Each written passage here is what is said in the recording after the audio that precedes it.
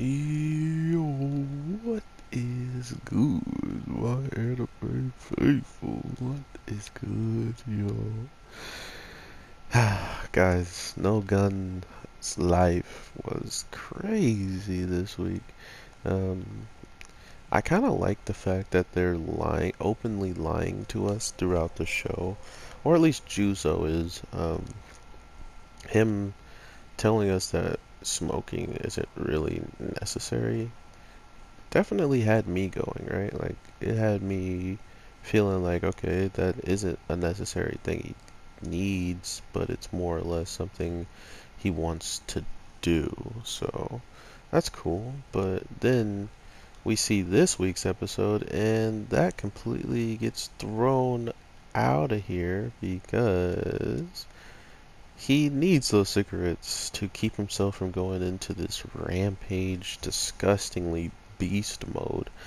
And to think that he pretty much started to just absolutely destroy someone that not only had a good understanding of what he's capable of, but also had let his guard down one time in the case of finding out, like it's like, oh, we're entering in combat mode, and then it's like, we need authorization to be able to go and do this, you know? So he's just like, oh, easy win.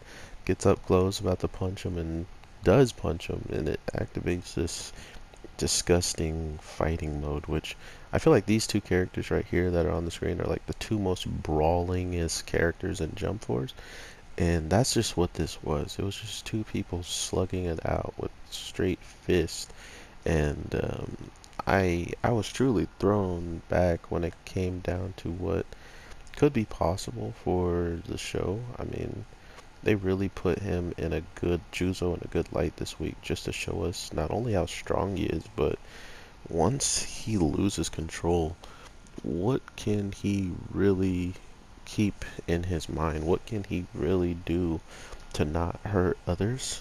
It looks like nothing at this point, and I think that's better than having him have some control and not, because that's what it kind of seemed like it was teetering on.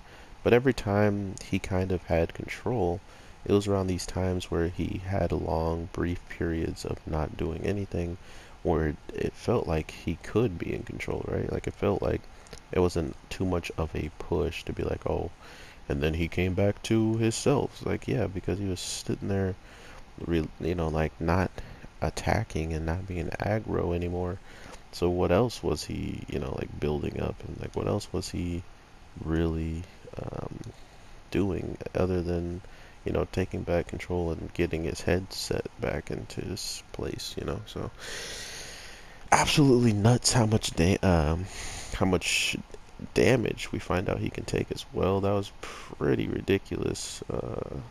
How much he was shot up by like a Gatling gun that came out of the bad guy.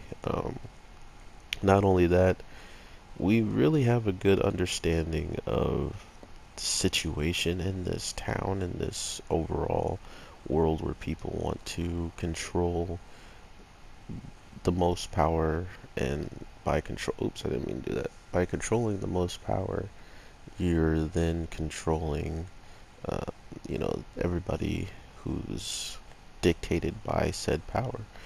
And all those people who are dictated by it are the ones that, don't try to fight against it, don't try to, have any words against it or anything like that. You just kind of accept it and roll over like a dog and let your stomach be pouched.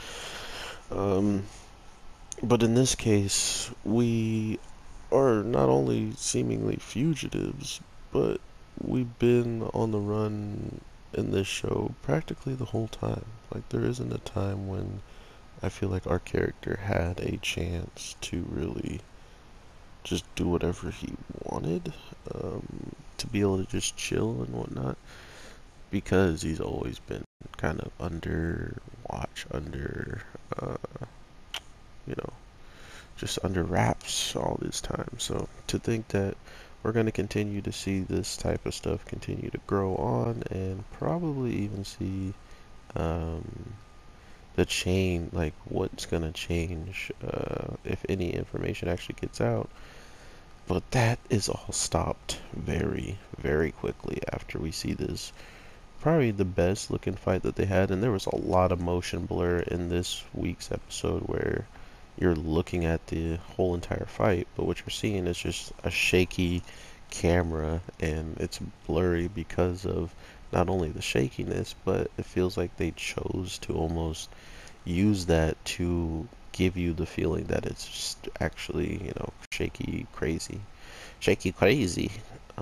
So I don't really care for that. It's been done really heavily in a show called Radiant, which I like a lot, but to think that we're getting it in this show as well, and it looks like this, it is kind of jarring to watch, but at the same time, it's understandable. It's kind of like the CGI of fight scenes, where I bet this blurriness kind of helps them save some money, I guess, in some way, so they don't have to go into too much detail. But yeah, regardless, it's still kind of hurt to watch. So we'll see how that ends up throughout the rest of the season. But right at the end, we see another glimpse of this gun slave, and for some reason, it sounds like this unit, has been recently created, or if it's not recently created, it was just created out of a much younger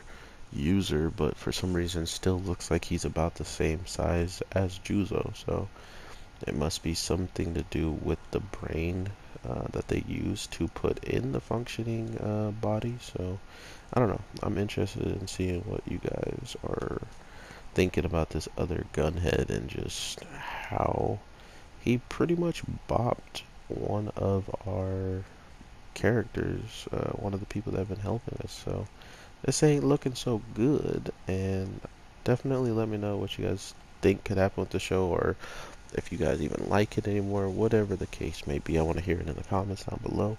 Happy Thanksgiving. I'm making these videos relatively short so I can get them all out at least before I go and do my whole thing.